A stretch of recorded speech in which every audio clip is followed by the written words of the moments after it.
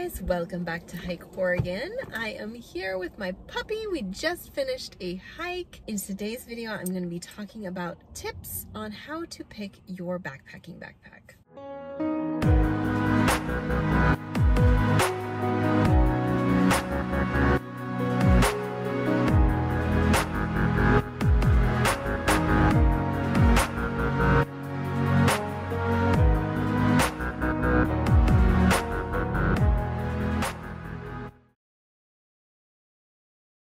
If you are new here, welcome to the Hike Oregon family. I make hiking and backpacking vlogs, as well as gear reviews and just general tips and tricks videos to help you become a more confident hiker and backpacker. If you enjoy content like that, click that red subscribe button and the notification bell so that you're notified every time I make a new video. And if you want more content from me, you can always support me over on Patreon, where for as little as just $1 a month, you get a ton of extra content. So there's a few things to consider when you're looking for the right backpacking backpack. First thing would be determining your style of trip. Are you going to be a weekend backpacker, taking your pack out for, 2, maybe 3 night trips, but nothing more? Are you a through hiker? Are you planning on going thousands of miles in one stretch?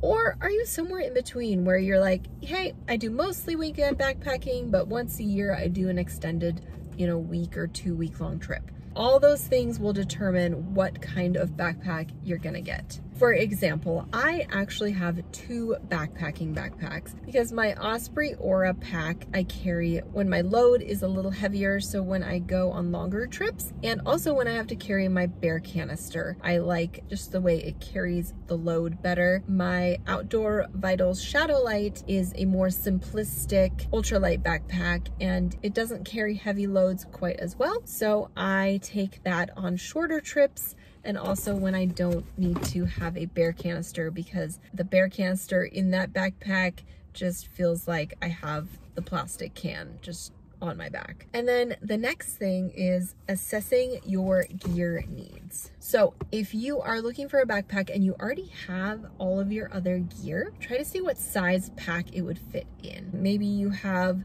a lot of really small things, your sleeping bag can fold down really small, you just don't have a lot of gear, and maybe it'll fit in a 50-liter pack. If you have a ton of gear, or you're going on super long trips where you're gonna have to take a ton of food, you might opt for a larger pack, like a 65-liter. Next is determining the right backpack fit. This can be a little bit tricky if you are not purchasing a backpack from an outdoor retailer like REI, or a store that you can go into, right? So if you're going to, let's say, REI or a store like that, you can go in there, try on the packs, do whatever you need to do, make sure it fits you well, that nothing is rubbing, that kind of thing. They also have like sandbags and stuff there, so you can literally like weigh down the pack and like really feel what it feels like to have 30 pounds in it. But if you are wanting to purchase a pack from like Outdoor Vitals or Z-Packs or Hilltop Packs or Waymark Gear or some other cottage company like that, you can't really try them on unless you go to like PCT days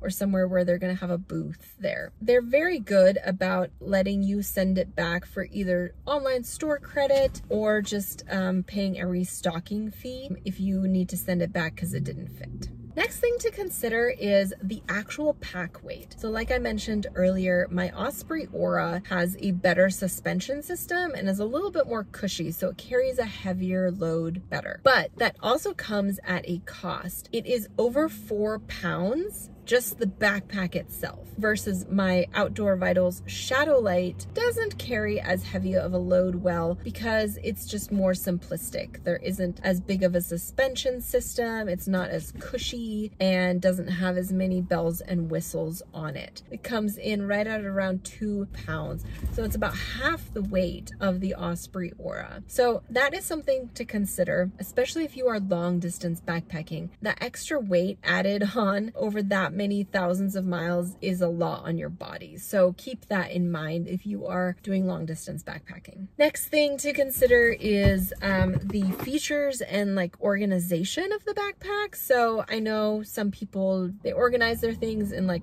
little stuff sacks and just put it all in the big backpack. I'm not that way. I prefer to have separate pockets, you know, mesh pockets and this pocket and that pocket. So that's how I like to organize my stuff. So I like a backpack with a lot of organizational components. The next thing you're gonna wanna do is research and compare brands. There are so many brands of backpacks out there, and you could just spend days and days researching, but it helps if you have friends or people that you know in the backpacking world, if you know what they like. And so you can ask them like, hey, why do you like this? What are your favorite things about this pack? You can kind of get a better feel of certain brands. If you're going with like an outdoor retailer like REI, I know Osprey is one of the more popular brands. REI themselves makes actually really good backpacks. I like them a lot. I've used a bunch of their day packs. I know they have some pretty nice backpacking packs as well. And then also like determining your budget, I guess. It does help narrow down some of the brands, because some brands like Z-Packs, for example, their packs are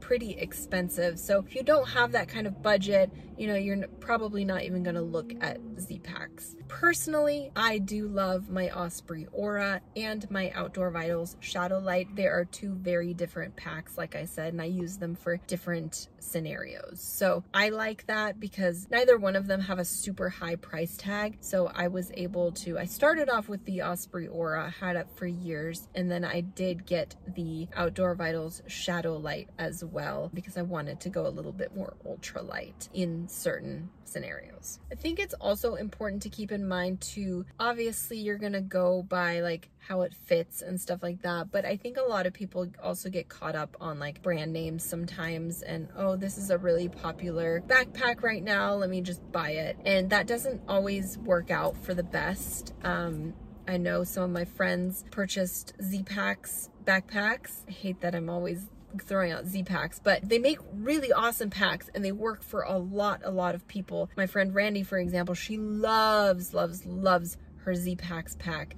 and has had just great experiences with it. And then two of my other friends bought Z-Packs packs because they were, you know, they're popular. They're popular for a reason. They're good packs, and they don't really like their packs. They rub, they don't fit quite right, that kind of thing. So prioritize comfort and functionality how you need it. So you want the backpack to ventilate right. You want to have somewhat padded shoulder and hip straps because that is where the weight is, mainly on your hips, but it does sit on your shoulders. So you don't want it to be too thin on your shoulders because that will really hurt. You don't want the hip strap to be too thin either because that can rub on your hip bones. So, and then also prioritize functionality. Like I said, if pockets are super important to you, get one with pockets. If outside hooks are super important to you because you need to carry an ice axe for, you know, your through hike or something, then you need to find one that has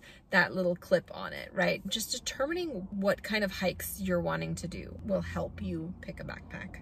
And then invest in quality and durability. Obviously, most backpacks from reputable brands are durable. REI has a great return policy. I do believe it's 1 year. So if you use the pack on numerous backpacking trips and all of a sudden there is a nylon strap that broke, or one of the little buckles, one of the clips broke or something, you can return it to REI. And then as far as the cottage companies, they're all super, all of the ones that I've purchased stuff from are super awesome about customer service. So like if I were to email Outdoor Vitals and say, hey, this clip on my backpack broke, they would, you know, work out how to send me a replacement clip or something like that. Same with Z-Packs. They're really good about standing behind their products and being like, yes, these are built to last. We want them to last. I'm so sorry it broke. Here's a replacement clip, or whatever the case may be. So to summarize, finding a backpack is a little bit of work for sure because there's so much out there. So you just have to narrow it down, figure out your budget, figure out what kinds of trips you want to do. And then if down the line, like I did, the Osprey Aura, and a couple years down the line, you find yourself kind of doing different types of trips, you can always sell your current backpack and buy a different one. Or like me, I just kept my Osprey Aura because I still really like it for certain trips. But if you don't, have the budget for having 2 or 3 or 4, some of my friends have like 1 million backpacks for 1 million different scenarios. But if you don't have the budget for that, just sell it. Facebook is a great place to resell gear.